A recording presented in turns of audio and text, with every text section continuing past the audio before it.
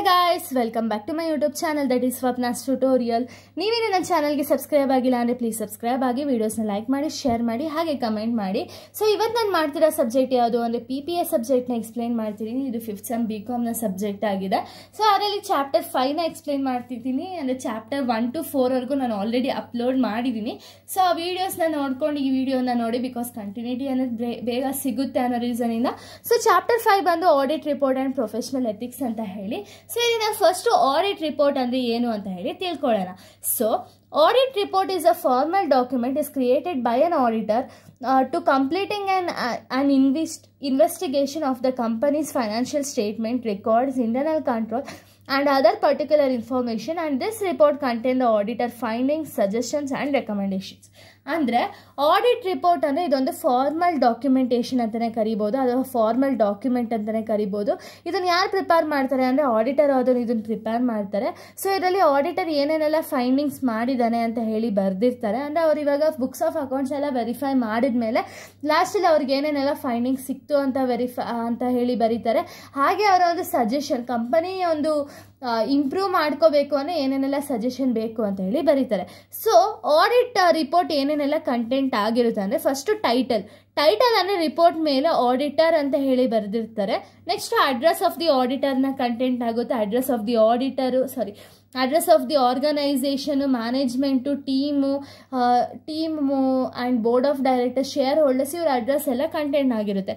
Next introductory paragraph ಅಂದರೆ objective ಅಥವಾ ಗೋಲ್ಸ್ನ mention ಮಾಡಿರ್ತಾರೆ. ಅಂದರೆ ಈ ಒಂದು ಆಡಿಟಿಂಗ್ ರಿಪೋರ್ಟಲ್ಲಿ ಯಾವ ಮೆಥಡ್ನ ಫಾಲೋ ಅಪ್ ಮಾಡಿದ್ದಾರೆ ಅಂತ ಹೇಳಿ ಹಾಕಿರ್ತಾರೆ. ಇದೊಂದು ಇಂಟ್ರಡಕ್ಷನ್ ಪಾರ್ಟ್ ಅಂತಲೇ ಹೇಳ್ಬೋದು. ನೆಕ್ಸ್ಟ್ ಮ್ಯಾನೇಜ್ಮೆಂಟ್ ರೆಸ್ಪಾನ್ಸಿಬಿಲಿಟಿ ಅಂದರೆ ಮ್ಯಾನೇಜ್ಮೆಂಟ್ಗೆ ಏನೇನೆಲ್ಲ ರೈಟ್ಸ್ ಆ್ಯಂಡ್ ರೆಸ್ಪಾನ್ಸಿಬಿಲಿಟೀಸ್ ಇದೆ ಅಂತ ಹೇಳಿ ಮೆನ್ಷನ್ ಮಾಡಿರ್ತಾರೆ ಮ್ಯಾನೇಜ್ಮೆಂಟ್ ರೆಸ್ಪಾನ್ಸಿಬಿಲಿಟೀಸಲ್ಲಿ. ಸೊ ನೆಕ್ಸ್ಟ್ ಬಂದು ಆಡಿಟರ್ಸ್ ರೆಸ್ಪಾನ್ಸಿಬಿಲಿಟಿ ಅಂದರೆ ಆಡಿಟರ್ಸ್ ರೈಟ್ಸ್ ಏನು, ರೆಸ್ಪಾನ್ಸಿಬಿಲಿಟೀಸ್ ಏನು ಅಂತ ಹೇಳಿ ಮೆನ್ಷನ್ ಮಾಡಿರ್ತಾರೆ. ನೆಕ್ಸ್ಟ್ ಸ್ಕೋಪ್ ಪ್ಯಾರಾಗ್ರಾಫ್ ಅಂದರೆ ಯಾವ ಪರ್ಪಸ್ಗೆ ಆಡಿಟ್ ಮಾಡ್ತಿದ್ದಾರೆ ಅಂತ ಹೇಳಿ ಮೆನ್ಷನ್ ಮಾಡಿರ್ತಾರೆ. ನೆಕ್ಸ್ಟ್ ಒಪಿನಿಯನ್, ಇದೆಲ್ಲ ಡೀಟೇಲ್ಸು ಆದಮೇಲೆ ಆಡಿಟರು ಆಡಿಟ್ ಮಾಡಿದ್ಮೇಲೆ ಅವರ ಒಂದು ಓನ್ ಒಪಿನಿಯನ್ ಏನು, ಅವರಿಗೆ ಒಂದು ಕನ್ಫರ್ಮೇಷನ್ ಏನು ಸಿಕ್ಕಿದೆ ಅದನ್ನು ಮೆನ್ಷನ್ ಮಾಡ್ತಾರೆ.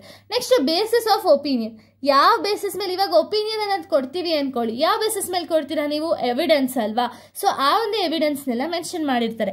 ನೆಕ್ಸ್ಟ್ ಅಡಿಷನಲ್ ರಿಪೋರ್ಟಿಂಗ್ ಡ್ಯೂಟೀಸ್ ಅಂದರೆ ಆಡಿಟರ್ಗೆ ಸ್ವಲ್ಪ ಎಕ್ಸ್ಟ್ರಾ ಇನ್ಫಾರ್ಮೇಷನ್ ಏನಾದ್ರು ಮಾಡ್ತಾರೆ. ಇವಾಗ ಕಂಪನಿ ಏನಾದ್ರು ಫ್ರಾಡುಲೆಂಟ್ ಆಕ್ಟಿವಿಟೀಸ್ ಅಲ್ಲಿ ಏನಾದ್ರು ಇದ್ರೆ ಅದನ್ನು ಕೂಡ ಮೆನ್ಷನ್ ಮಾಡಿರ್ತಾರೆ. ಈ ತರ ಸೋ ಅಂಡ್ ಸೋ ಕಂಪನಿ ಈ ತರ ಫ್ರಾಡುಲೆಂಟ್ ಆಕ್ಟಿವಿಟೀಸ್ ಅಲ್ಲಿ ಇನ್ವಾಲ್ವ್ ಆಗಿದ್ದಾರೆ ಅಂತ ಹೇಳಿ ಮೆನ್ಷನ್ ಮಾಡ್ತಾರೆ. ನೆಕ್ಸ್ಟ್ ಡೇಟ್ ಆ್ಯಂಡ್ ಸಿಗ್ನೇಚರ್ನ ಮೆನ್ಷನ್ ಮಾಡ್ತಾರೆ. ಲಾಸ್ಟಲ್ಲಿ ಇದು ಆಡಿಟರ್ ಡೇಟು ಆ್ಯಂಡ್ ಸಿಗ್ನೇಚರ್ನ ಮೆನ್ಷನ್ ಮಾಡ್ತಾರೆ. Next address of the auditor, ಲಾಸ್ಟಲ್ಲಿ ಅಡ್ರೆಸ್ ಆಫ್ ದಿ ಆಡಿಟರ್ನ ಮೆನ್ಷನ್ ಮಾಡ್ತಾರೆ. ಹಾಗೆ date of the auditors opinion, ಯಾವ ಡೇಟಲ್ಲಿ ಆಡಿಟರ್ ಒಪಿನಿಯನ್ ಅನ್ನೋದು ಕೊಟ್ಟಿದ್ದಾರೆ ಅಂತ ಹೇಳಿ ಲಾಸ್ಟಲ್ಲಿ ಮೆನ್ಷನ್ ಮಾಡ್ತಾರೆ. ನೆಕ್ಸ್ಟ್ ಟಾಪಿಕ್ನ ನಾವು ನೋಡೋದಾದ್ರೆ types of auditing reports. ಯಾವ್ಯಾವೆಲ್ಲ types of report ಇದೆ ಅಂದರೆ, ಸೊ ಟೈಪ್ಸ್ ಆಫ್ ರಿಪೋರ್ಟ್ ಬಂದು ಫಸ್ಟ್ ಬಂದು ಕ್ಲೀನ್ ರಿಪೋರ್ಟ್.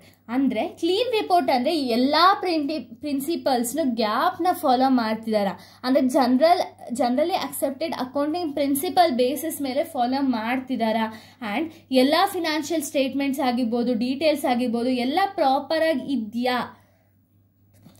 ಅಂತ ಹೇಳಿ ಚೆಕ್ ಮಾಡ್ತಾರೆ. ಅಂಥ ಟೈಮಲ್ಲಿ ಏನು ಮಾಡ್ತಾರೆ ಅಂದರೆ ಇದೆಲ್ಲ ಪ್ರಾಪರ್ ಆಗಿದ್ರೆ ಆಡಿಟರು ಎಕ್ಸ್ಟ್ರಾ ಅಡ್ವೈಸ್ ಕೊಡೋ ಅವಶ್ಯಕತೆ ಇರಲ್ಲ, ಬಿಕಾಸ್ ಯಾವುದೇ ಫ್ರಾಡುಲೆಂಟ್ ಆಕ್ಟಿವಿಟೀಸಲ್ಲಿ ಕೈಗೊಂಡಿಲ್ಲ ಅಂತ ಹೇಳಿ ಅರ್ಥ. ನೆಕ್ಸ್ಟ್ ಕ್ವಾಲಿಫೈಡ್ ರಿಪೋರ್ಟ್ ಅಂದರೆ ಕಂಪನಿ ಆಡಿಟರ್ ಫುಲ್ಫಿಲ್ ಮಾಡಿರ್ತಾರೆ. ಅಂದರೆ ಕಂಪನಿಗೆ ಆಡಿಟರ್ ಏನೇನೆಲ್ಲ ರೂಲ್ಸ್ ರೆಗ್ಯುಲೇಷನ್ಸ್ ಎಲ್ಲ ಬೇಕೋ ಎಲ್ಲ ಫುಲ್ಫಿಲ್ ಮಾಡಿರ್ತಾರೆ. ಬಟ್ ಗ್ಯಾಪಲ್ಲಿ ಏನು ರೂಲ್ಸ್ ರೆಗ್ಯುಲೇಷನ್ಸ್ ಇದೆಯೋ ಅಷ್ಟು ಗ್ಯಾಪ್ ರೂಲ್ಸ್ ರೆಗ್ಯುಲೇಷನ್ಸ್ನ ಫಾಲೋ ಮಾಡಿರಲ್ಲ ಈ ಒಂದು ರಿಪೋರ್ಟಲ್ಲಿ. ಅಂದರೆ ಅವ್ರಿಗೆ ಎಷ್ಟು ಬೇಕೋ ಅಷ್ಟು ಮಾತ್ರ ಫಾಲೋ ಮಾಡಿರ್ತಾರೆ, ಇನ್ನು ರಿಮೈನಿಂಗ್ ಎಲ್ಲ ಫಾಲೋ ಮಾಡಿರಲ್ಲ. ಅದು ಕ್ವಾಲಿಫೈಡ್ ರಿಪೋರ್ಟ್ ಆಗಿರುತ್ತೆ.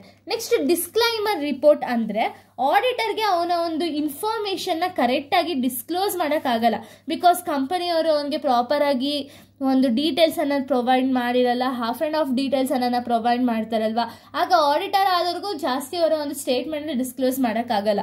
ಸೊ ಅದು disclaimer report. Next adverse opinion ಅಂದರೆ ಆಡಿಟರ್ಗೆ ನೆಗೆಟಿವ್ ರಿಪೋರ್ಟ್ ಕೊಡ್ತಾರೆ. ಯಾಕೆ ಅಂದರೆ ಕಂಪನಿ ಏನಾದ್ರು ಫ್ರಾಡುಲೆಂಟ್ ಆಕ್ಟಿವಿಟೀಸ್ ಏನಾದ್ರು ಕೈಗೊಂಡ್ರೆ ಅವಾಗ ಅವರೇ ನೆಗೆಟಿವ್ ರಿಪೋರ್ಟ್ ಅನ್ನೋದನ್ನ ಕೊಡ್ತಾರೆ.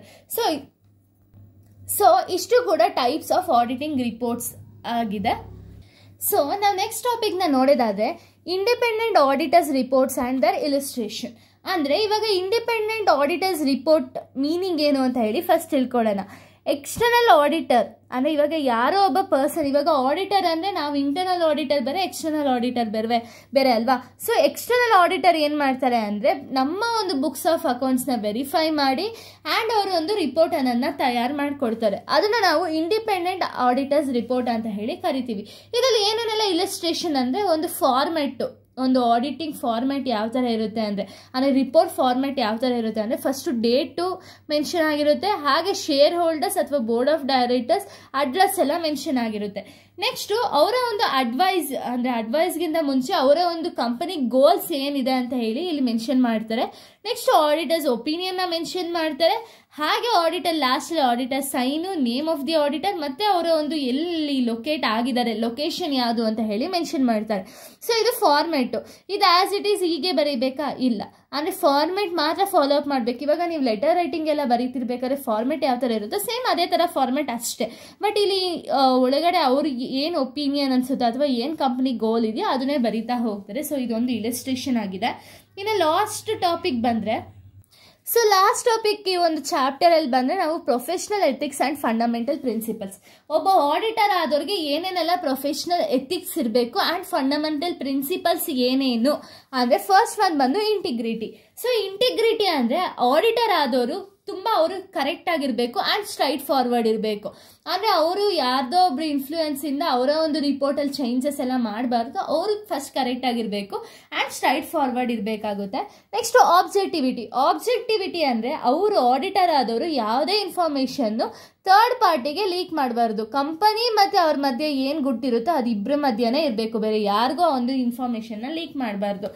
Next professional ಕಾಂಪಿಡೆನ್ಸ್ and due care ಅಂದರೆ ಒಬ್ಬ ಆಡಿಟರ್ಗೆ ಅವನು ಬೇರೆ ಅವರಿಂದ ಇನ್ಫ್ಲೂಯೆನ್ಸ್ ಆಗದೆ ಅವನ ಕೆಲಸ ಅವನೇ ಮಾಡ್ಕೋಬೇಕಾಗುತ್ತೆ. ಅಂದರೆ ಬೇರೆ ಯಾರೋ ಒಪಿನಿಯನ್ ಕೊಟ್ಟರು ಅಂದಿದ ತಕ್ಷಣ ಇನ್ಫ್ಲೂಯೆನ್ಸ್ ಆಗಬಾರ್ದು. ನೆಕ್ಸ್ಟು ಕಾನ್ಫಿಡೆನ್ಷಿಯಾಲಿಟಿ ಅಂದರೆ ಇವಾಗ ಆಡಿಟರ್ ಆದವ್ರಿಗೆ ಏನಿರಬೇಕು ಅಂದರೆ ಪ್ರಾಪರ್ ಆಡಿಟಿಂಗ್ ನಾಲೆಜ್ ಅನ್ನೋದು ಇರಬೇಕು.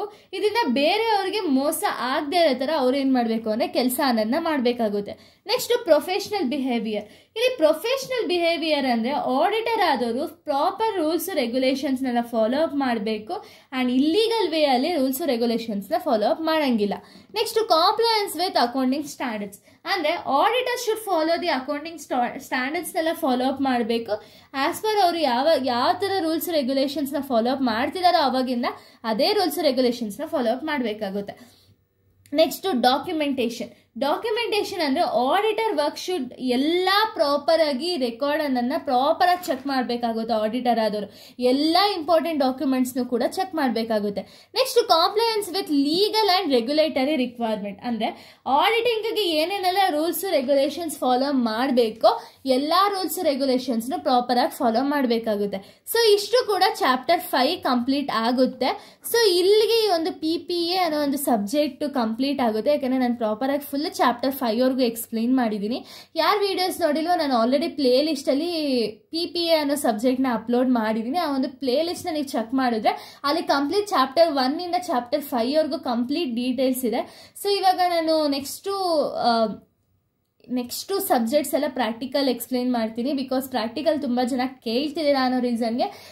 ಸೊ ಇಲ್ಲಿಗೆ ಒಂದು PPA ಅನ್ನೋ ಸಬ್ಜೆಕ್ಟ್ ಕಂಪ್ಲೀಟ್ ಆಗುತ್ತೆ. So thank you guys, thanks for watching.